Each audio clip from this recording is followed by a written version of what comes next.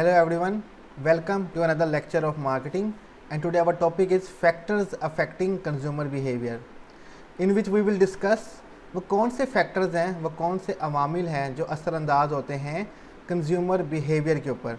ये basically part 1 है हमारे पास, पार्ट 2 हम नेक्स्ट लेक्चर में डिस्कस करेंगे। तो फर्स्ट ऑफ ऑल हम देखते हैं कि कंज्यूमर बिहेवियर मार्केटिंग में होता क्या है। Consumer behaviour is a behaviour which consumer display while searching, purchasing, using, evaluating and disposing of product and services। Consumer behaviour वो बिहेवियर है जो कंज्यूमर डिस्प्ले करता है या शो करता है वाइल सर्चिंग ढूंढते वक्त, परचेजिंग ख़रीदते वक्त, यूजिंग इस्तेमाल करते वक्त, एवेल्यूएटिंग तज्जिया करते वक्त एंड डिस्पोजिंग ख़त्म करते वक्त और प्रोडक्ट एंड सर्विसेज। मीन्स कि जब भी किसी कंज्यूमर को प्रोडक्ट और सर्विसेज चाहिए होते हैं तो वो उसको सर्च करता है कि वो कौन सा प्रोडक्ट ख़रीदे। तो सर्च करने में, उसको परचेज़ करने में, उसको यूज़ करने में, एवेल्यूएट करने में और डिस्पोज करने में जो बिहेवियर वो शो करता है उसको कंज्यूमर बिहेवियर कहा जाता है इन मार्केटिंग के अंदर। तो डिफरेंट फैक्टर्स होते हैं जो कंज्यूमर बिहेवियर पर असरअंदाज हो रहे होते हैं।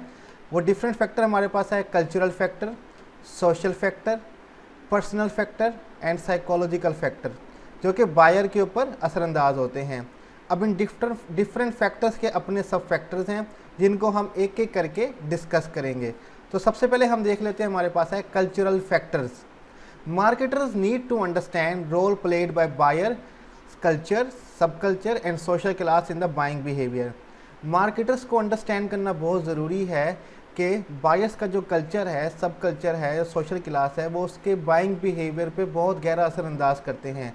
तो इन्हीं को मद्देनज़र रखते हुए मार्केटर्स को स्ट्रेटजीज़ बनानी चाहिए। तो सबसे पहले हम देखते हैं कि कल्चर क्या होता है। Culture is known as software of mind. Culture को सॉफ्टवेयर ऑफ माइंड भी कहा जाता है कि माइंड का सॉफ्टवेयर है। Culture is a set of basic values, perception, belief, wants and behaviour learned by member of society from family or some important institute. Marketers need to understand the culture of the buyer group and then make a strategy. Culture basically एक set है, ठीक है, जो basic values के ऊपर बना हुआ है, परसेप्शन ख्यालात के ऊपर बना हुआ है, बिलीफ, ठीक है, कुछ बिलीव्स हैं उनके, वांट्स हैं, चाहते हैं, एंड बिहेवियर है जो कि वो सीखते हैं द मेंबर ऑफ सोसाइटी, अपने माशरे के लोगों से, अपनी फैमिली से या किसी इंस्टीट्यूट से। तो इन तमाम चीज़ें जब मिल जाती हैं तो ये कल्चर बन जाती हैं और ये कल्चर इंसान के माइंड के अंदर होता है और इसी की बिना पे वो बिहेव कर रहा होता है। जो कुछ उसने सीखा होता है, जो उसकी वैल्यूज़ होती हैं, परसेप्शंस होते हैं, बिलीव होते हैं, उसी के मद्देनज़र रखते हुए वो अपनी हरकतें, अपने बिहेवियर शो कर रहा होता है, ठीक है। तो marketer need to understand the culture of the buyer. Marketer को अंडरस्टैंड करना बहुत ज़रूरी है कल्चर को अपने बायर के, तब ही स्ट्रेटजीज़ बनानी चाहिए कि हर इलाके में डिफरेंट कल्चर होता है, सकाफ़त होती है, उसके हिसाब से हमें वहाँ पे प्रोडक्ट और सर्विसेज बेचने चाहिए। Like for the Muslim, alcohol हमारे यहाँ बेसिकली हराम है, आप यहाँ पे इस्तेमाल नहीं कर सकते। तो मार्केटर्स जो हैं वो अल्कोहल की ऐड पाकिस्तान में नहीं चला सकते, सिंपल इज़ डैट, क्योंकि यहाँ का कल्चर इजाज़त नहीं देता, ठीक है। There is also a concept of culture shifting, means when new idea or product is accepted by the community, culture shift occurred, such as use of cosmetic for men। Culture shifting एक बहुत important concept है कि जब किसी इलाके में, किसी area में, किसी सोसाइटी में कोई न्यू प्रोडक्ट या आइडिया को कोई एक्सेप्ट कर ले, कोई कम्युनिटी एक्सेप्ट कर ले, तो कल्चर शिफ्ट अकड़ आ जाता है।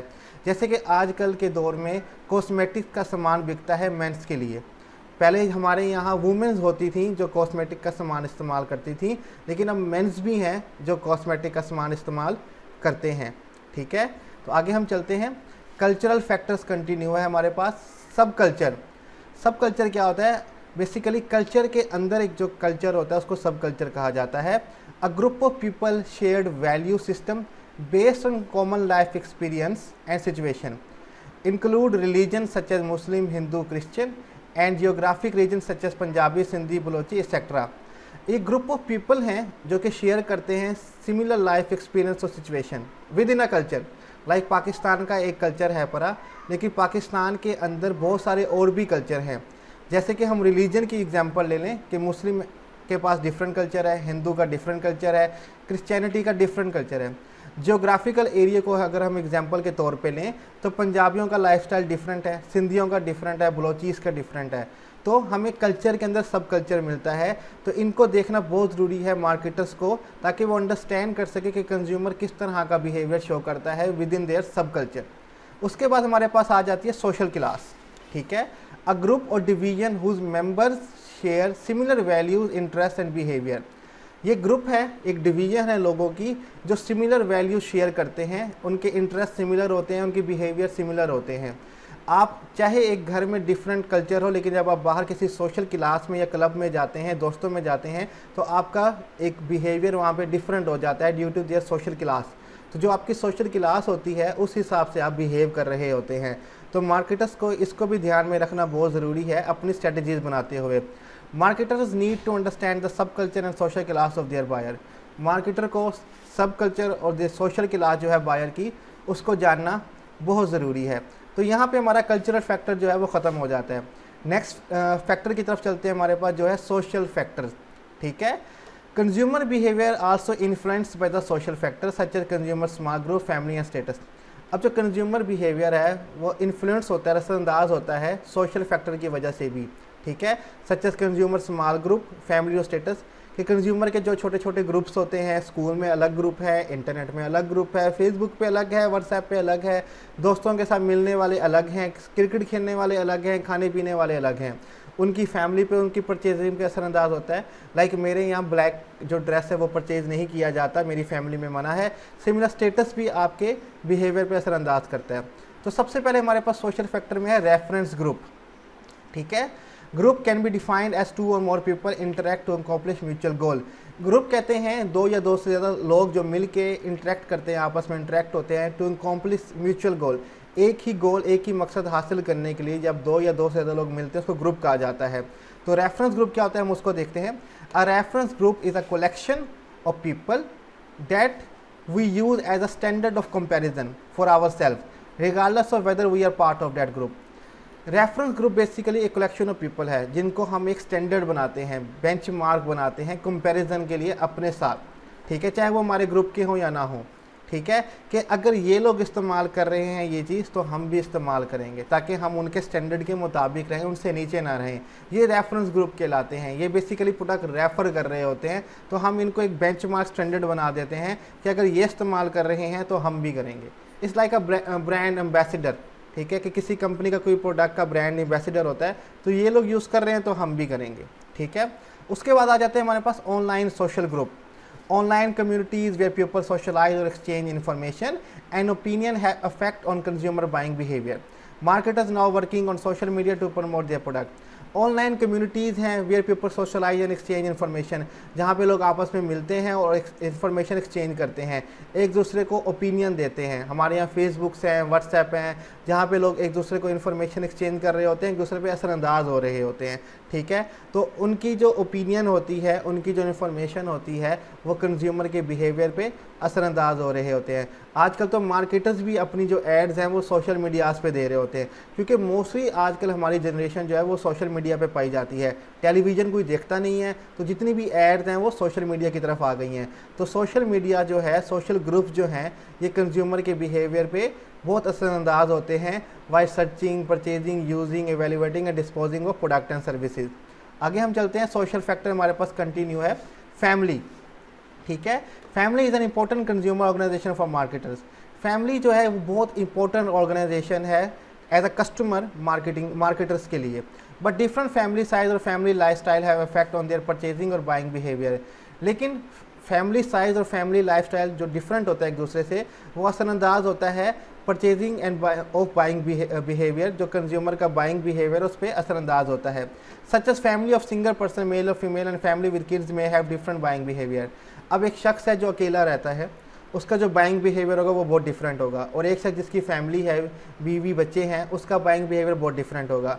जो किड्स वाला फैमिली होगी वो मोस्टली जो उसकी स्पेंडिंग होगी वो अपने बच्चों के ऊपर होगी, उनकी स्टडी के ऊपर, उनकी बुक्स के ऊपर, उनकी ख्वाहिशात के ऊपर। जो सिंगल पर्सन होगा वो अपने ऊपर खर्च करेगा। ठीक है, अपनी लग्जरी लाइफ जिएगा।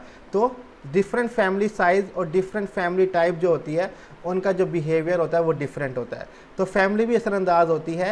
लाइक अगर आप फैमिली में रहते हैं तो आपकी फैमिली के स्टैंडर्ड्स को, प्रोटोकॉल को मानना पड़ता है कोई भी प्रोडक्ट या सर्विसेज खरीदने से पहले।